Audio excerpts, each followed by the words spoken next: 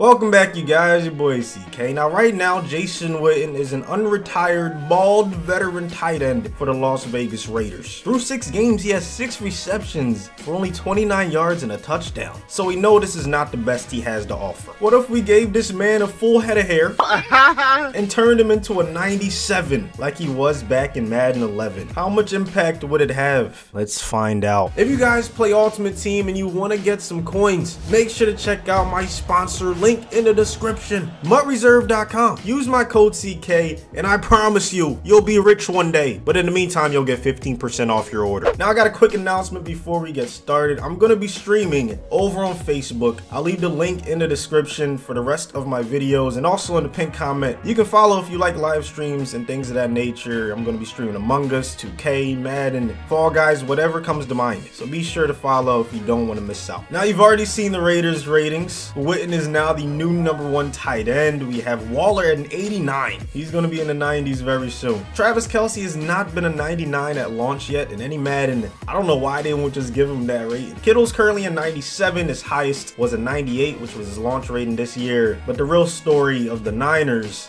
is Jordan Reed. He's gonna go from an 84 overall to a 94 overall like he was in Madden 19. Niners have by far the best duo of tight ends in this experiment. Mark Andrews is already at the highest overall he's ever been. I try to do at least one per team, but sometimes all the tight ends were really young, so there was really no changes to make. Hooper actually went up 2 overalls from an 87 to an 89. Njoku goes up 3 overalls. He was an 82 in Madden 20. For as consistent as Jared Cook has been in his career, I was surprised to see he was never in the 90s, man. 87 is his highest overall. Evan Ingram started Madden 21 with an 88 overall, and Levine Toilolo goes up 7 overalls from a 66 to a 73, which is what he was in Madden 19. Hunter Henry was an 88 back in Madden 19, and Virgil Green goes up 9 overalls to an 81. That was his rating in Madden 18. So the Chargers now have 2 80+ overall tight ends. The Eagles have 2 as well. Ertz goes up 8 overalls from an 85 to a 93, which was his rating last year. Goddard is currently at the highest overall he's ever been. So that's another solid duo, but the Buccaneers have a solid trio. Cameron Brate has been doing it for a long time. He was an 83 back in Madden 18. He goes up 8 overalls. OJ Howard goes up 4 overalls. He was an 84 back in Madden 20, but there's only 199. He goes by the name of Gronk. That was his rating, well, in multiple Maddens, but most recently in Madden 19. The Buccaneers are insane. But don't sleep on the Seahawks and Greg Olsen. He goes up 9 overalls from an 82 to a 93, which was his rating in Madden 17. Luke Wilson goes up double-digit overalls from a 68 to an 81, which is what he was in Madden 16. Rudolph goes up 2 overalls for the Vikings to an 86, which was his rating in Madden 19. Ebron goes from an 82 to an 86, which was his rating in Madden 20. Vance Make 'em Dance McDonald goes from a 74 to an 83. That's what he was last year in Madden 20. Tyler Higbee stays the same. Yo, there's nothing wrong with staying the same. That just means you're playing the best ball of your career. Same with Gesicki. Stays at an 83. Shaheen, though, is probably mad that I mispronounced his name. I apologize. But he goes up 9 overalls from a 67 to a 76, which was his rating in Madden 19. On the Colts, Jack Doyle goes up 5 overalls to an 85 from Madden 20. But we all remember when Trey Burton threw that touchdown in the Super Bowl during the Philly special. Well, he was well rewarded with an 87 back in Madden 20. So now the Colts have 2 85+ overall tight ends. On the Falcons, Hayden Hurst stays the same. And it's crazy how the Falcons have a J. Graham on their team. He's just not as good as this one. Even though this one's currently a 78 in Madden 21, it wasn't too long ago when he was a higher overall than Gronk. Madden 15, this man was a 97. He goes up a whopping 19 overalls. Demetrius Harris goes up a respectable +6. Jonnu stays the same on the Titans. Jeff Swaim goes up 6 overalls to a 73, and then Michael Pruitt goes up 5 overalls to a 72. There are some guys that were sneaky elite who may have had 1 or 2 amazing seasons, like Tyler Eifert, who's currently a 76, but only a few years ago in Madden 18, he was a 91. So Jacksonville now has an elite tight end on their roster. On the Broncos, a lot of young guys. Noah Fant stays the same. Vanette goes up 6 overalls to a 75, which was his rating in Madden 20. And then it's back to another sneaky elite guy, Mercedes Lewis. currently a 75 overall on the Packers. He was a 90 back in Madden 12. The Packers once again have an elite tight end on the roster. On the Cardinals, Max Williams goes up 4 overalls to his rating in Madden 17. On the Texans, not much change. Darren Fells stays at a 75. On the Bills, Lee Smith goes up 2 overalls. He's been known to be like a blocking tight end for the most part. But Croft goes up 8 overalls. He was a 79 in Madden 19. On the Bengals, Uzoma goes up 6 overalls. He was a 78 in Madden 20. Jarwin goes up 1 overall. He was a 73 in Madden 20. Herndon goes up 5 overalls. He was a 76 in Madden 20. Griffin goes up 3 overalls. On the Panthers, Ian Thomas goes up 3 overalls. He was a 73 in Madden 20. On the Patriots, Lacoste goes up 4 overalls. He's now the #1 tight end. And last but not least, the football team, they all stay the same. Who is going to have the biggest impact? I mean, it could be Gronk. A 99 tight end is going to be extremely hard to stop, especially when you have 2 80-pluses behind you. But Witten going to a 97. Him and Waller is going to be a nasty combination. Jimmy Graham was no slouch in his prime. Of course, you can't forget about Kittle, Kelsey, man, Jordan Reed with all that speed, bars, rhyming accidentally, man. Let me know in the comments who you think is gonna win this Super Bowl, man. Destroy the like button and let me know what you want to see next. I'm not sure if I should do the offensive line, not because I'm lazy or, you know, I don't want to do 5 per team, but I don't know if it's something you guys care about, man. Should I just move on to the defensive line or maybe skip that too and go to linebackers? Let me know. But let's check out the stats of these tight ends at the end of the season. Patriots end up with the best record in the NFL. All they needed was a +4 overall increase from Matt Lacoste. End up second, so 2 teams who don't have an 80+ overall tight end. The Packers, though, with help from Marcedes Lewis, they end up with the 2 seed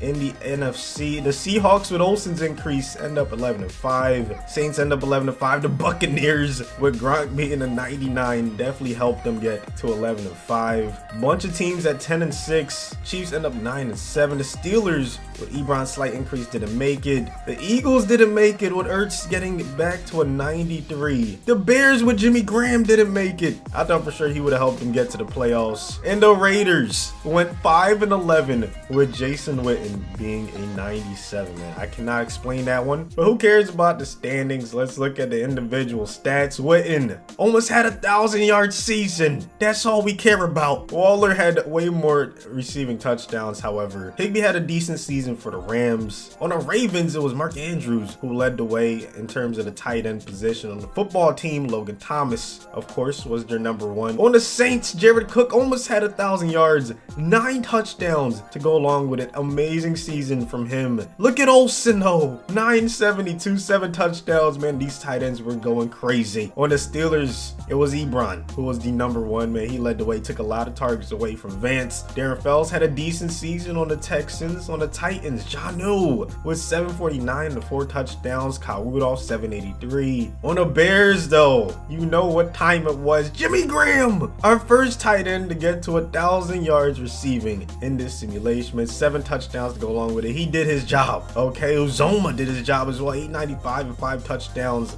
Tyler Croft with 1,100 yards and 6 touchdowns. He was going insane. On the Broncos, Noah Fant with 853. Not too shabby at all. Austin Hooper led the way with 12 touchdowns for the Browns and 819 yards to go along with it. The trio in Tampa Bay, all produced in different ways. Gronkowski led them in receptions, receiving yards, but Brate led them in receiving touchdowns, man. That's a beautiful trio. Won't be surprised to see them in the Super Bowl in the simulation, okay? Max Williams, decent season for the Cardinals. Virgil Green and Hunter Henry both had insane seasons. They had to be like the top 2, maybe 2 of the top 3 targets on the Chargers. I mean, they combined for 16 touchdowns, over 1,600 yards. Kelsey got a lot of targets taken from him by, I'm guessing, some wide receivers, because 588, 6 touchdowns, he could do way better than that. Trey Burton at an 87 overall, almost had 1,000-yard season, 6 touchdowns. He killed it on the Colts. Blake Jarwin stayed the same, but he actually had a really good season for the Cowboys. Gesicki, 753 touchdowns. Shout out to the Nittany Lion, man. He's killing it